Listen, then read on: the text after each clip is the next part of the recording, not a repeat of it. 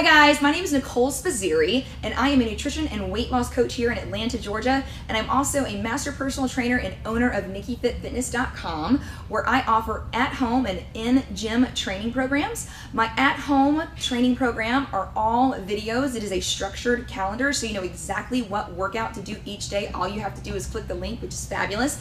And then my in-gym training program is a 5-day workout split. I also have cardio programs and all sorts of meal plans and recipes, and each month I update all of those. So super, super fun. So I say that because I'm here today to talk about maximizing your at-home workouts, especially during the holidays. So during the holiday season, it's crazy, right? So we have events that we have to go to, or parties, or we have people coming over, or maybe we just need to go shopping, right? Since parties might be a little bit different this year than they were in the years past. But still, we are super busy. So it is very, very important to get your workouts in, and I'm gonna give you some tips and tricks on how to do that. And then also I'm gonna talk about the #1 most important exercise that you can do at home every day.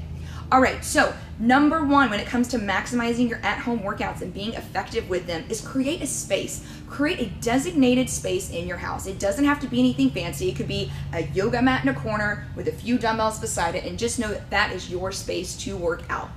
So in saying that as well, scheduling your workout is super huge because we are so busy all the time, or at least during this season especially. So make an appointment with yourself. Put it on your calendar. Say at 6 a.m. I am going to work out for 30 minutes in my basement, and that is my jam. I'm going to do it Monday, Wednesday, and Friday, right?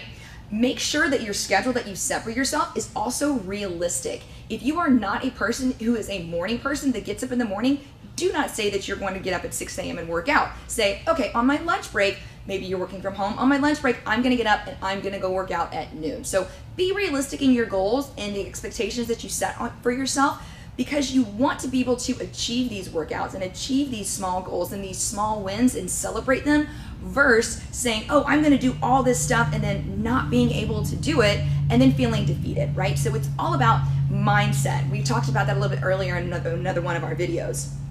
Working out in the AM. So if you are a morning person, working out in the AM is a great thing if you're working at home, especially if you have little ones, right? The little ones get up early, get it in before they get up, because you know once they're awake and they're moving, they're gonna want your undivided attention. Also too, having a plan. If you're gonna work out at home, have a plan. It could be a plan that you got offline. It could be watching YouTube videos of your favorite instructor. It could be anything that you want, but having some kind of plan going into your workout, knowing exactly what you want to do.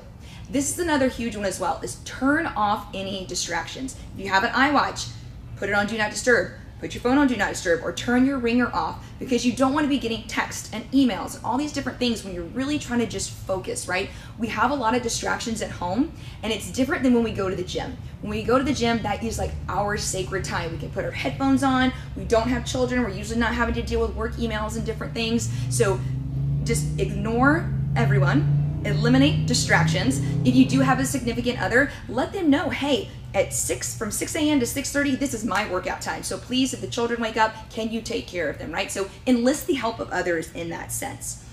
Also do investing in equipment, investing in weight equipment, right? So strength training equipment, invest in some dumbbells, invest in some resistance bands. So many people, when I talk to them, they say, oh, well, I have a treadmill, I just walk every day.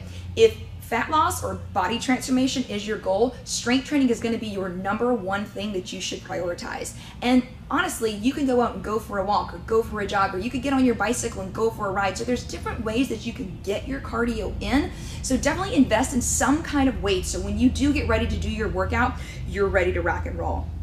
And the other thing is too, is tracking your workouts, right? So it could be as simple as having a calendar and putting a check mark on the days that you work out. Or if you're someone who really likes numbers and Excel, you can make an Excel spreadsheet and you could track all of your workouts and say, I worked out today, I didn't work out today. And the reason for that is if we say, we're gonna work out 5 days a week, and let's say our goal is to lose 1 pound of body fat a week, we can go back at the end of the week, if we have or have not lost weight, we can say, oh, well, I worked out every day this week. Look, my nutrition was on point. That makes sense. Now I can replicate that awesome week over and over and over and keep having success.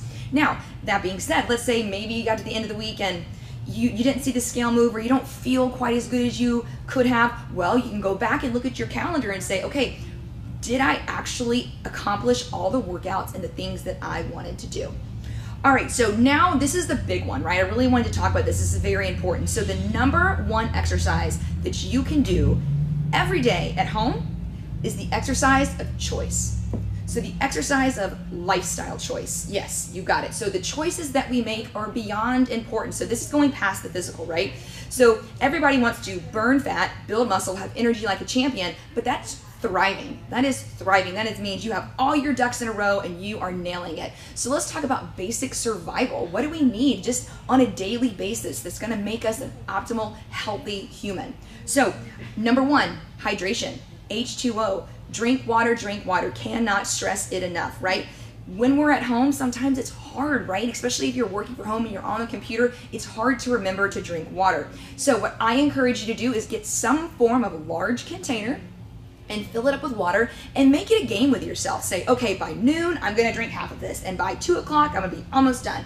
Or however you need to slice and dice it in your head. But if you say that you're gonna drink 8 of these tiny little water bottles, or you're gonna go refill your water bottle throughout the day, most likely it's not gonna happen. If it does, kudos to you, but from my personal experience, it doesn't work that well. So you should aim for anywhere from 80 ounces to 100 ounces of water a day. 80 ounces is a really great place to start, but like I said, get a large water bottle so you can see your progress throughout the day.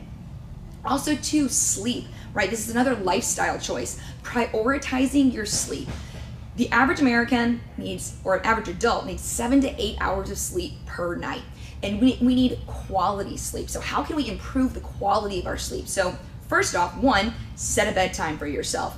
iPhones have a really new update where you can actually make a bedtime reminder and it will alarm you like, hey, bedtime, right? So just as you have an alarm to wake up, you should have an alarm to go to bed. Now, let's say your bedtime is gonna be 10 o'clock and you know that you have to make the coffee for in the morning, you still want to turn the dishwasher on, you need to move the laundry, so you have a few little things that you need to do in your nighttime routine before you can go to bed.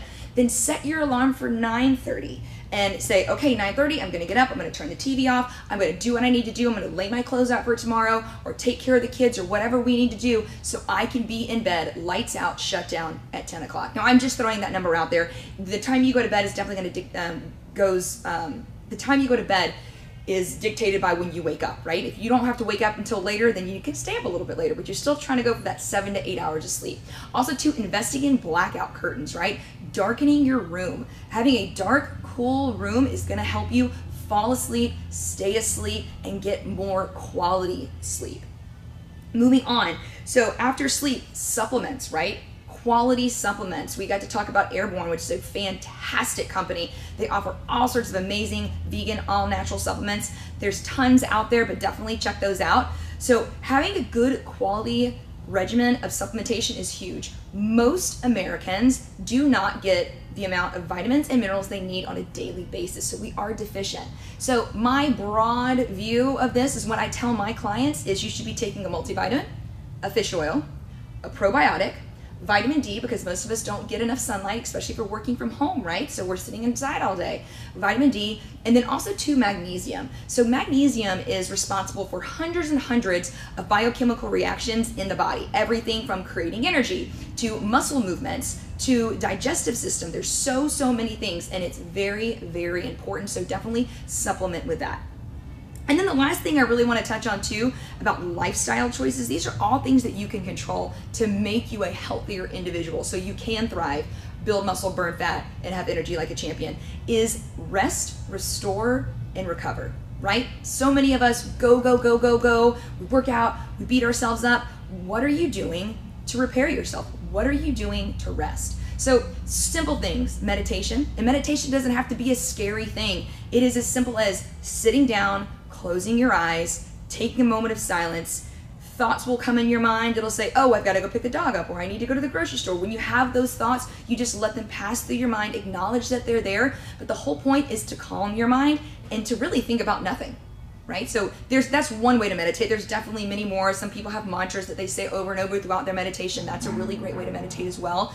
But that's something that you can do to restore, repair, and recover. Also to foam rolling. Foam rolling is huge. Rolling around on the floor. So if you don't know what foam rolling is, I highly recommend you going to YouTube and Googling some stuff.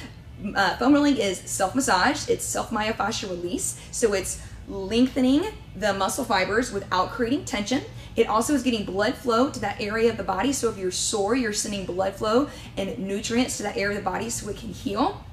And it's just something that we should work on at all times, especially if you're training and especially if you're sitting down in your tents all the time. Giving yourself that self-massage, taking care of yourself, keeping your body mobile. Mobility is a whole nother piece in itself, which if anybody ever has any questions on, I'd love to talk to you about. It's about putting our joints in their end range of motion, making sure that our joints can forever go in those ranges of motion. So think, if you don't use it, you lose it, right? But like I said, that's a whole nother conversation itself, so I'm not really gonna dig into that. But that's all I got, guys. So kind of recapping everything, maximizing at-home workouts, create a space for yourself, schedule it, make you number one, make you a priority, make your workouts a priority. That way you can be the best version of you for not only yourself, but for your family and friends. All right, guys, my name's Nicole. Thank you guys so much for tuning in and listening today. I wish you guys the best and happy holidays, and I'll see you guys soon.